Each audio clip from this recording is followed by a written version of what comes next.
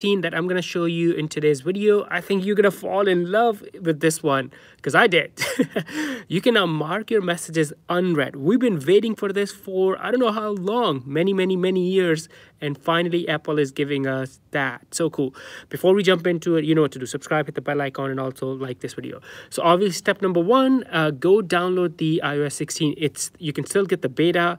The final version will come sometime in the fall, but go get the beta and then I'll show you how to mark messages unread in a second. And it's actually very easy.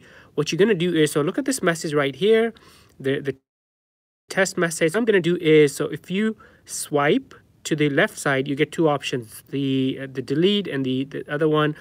And then if you swipe to the right, look at this, that's the unread option. This used to be in the iOS 15 and older version. This used to be pinned, but now when I do it, it's gonna be unread. Oh my God, I don't know why it took so long to Apple to give us that feature, but now you can mark your messages unread when you download the iOS 16. And obviously another cool thing you can do is you can edit your messages when you send them.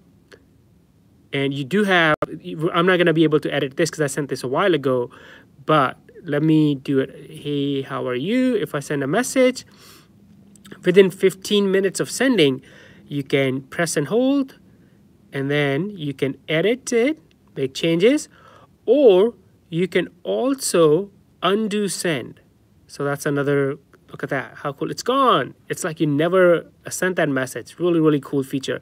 Let me know if you have any questions, and I will see you in the next video. Bye for now.